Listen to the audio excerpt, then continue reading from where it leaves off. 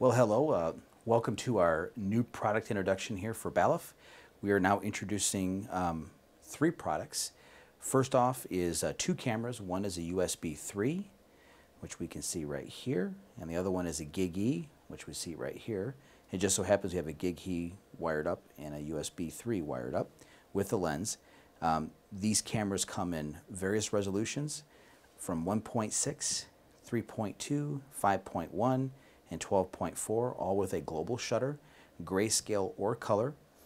The GigE cameras have 4 inputs and 4 outputs that are programmable on the camera. In addition to that, they're also capable of doing PoE, Power over Ethernet. You just lose the capability of controlling the I/O. With that, if you notice, there is no RJ45 connection back of the camera. It's an industrialized Ethernet M12. To date, right now, we're the only manufacturer that I'm aware of that has this feature. So the camera is not designed to be put into a traffic control application. This is designed for factory automation to be used in a harsh environment like an automotive plant or a packaging food and beverage facility. So it does not have the RJ45. It has a industrialized Ethernet M12 GigE connection. On the USB 3, which we see right here, that has 2 inputs, 4 outputs, but is available in the same resolution size, 1.6, 3.2, 5.1, and 12.4, both grayscale and color with a global shutter. With the gigabit Ethernet, as you can see by looking at the camera, it's a little bit smaller, so you can get into tighter applications with it. Secondly, it's also faster. It has 5 gigabit of bandwidth where the GigE camera only has 1. So it's less speed.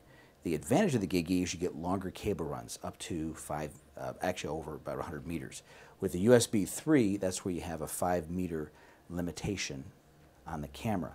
So moving away from the cameras over here to the controller, you see we have 4 GigE connections. The controller can support 4 GigE cameras or 4 USB 3. See, we have 1 USB 3 plugged in, which is this camera right here. You can also mix and match. You can put 2 USB 3, 2 GigE in any combination of, but just a maximum of 4. This is the connection right here to the controller. The controller is a Linux-based controller. All software that you need is on the controller. So all you do is log on with an HTML5 compliant browser, and you can then set up the set up the cameras if you're running more than one on the controller with the BVS Cockpit software that's resident on the controller. The controller is a Linux-based PC, i7 4-core processor, very fast, 16 gig of RAM and 256 gig hard drive. This is a very powerful unit, and again, just in repeating, it can support up to 4 cameras.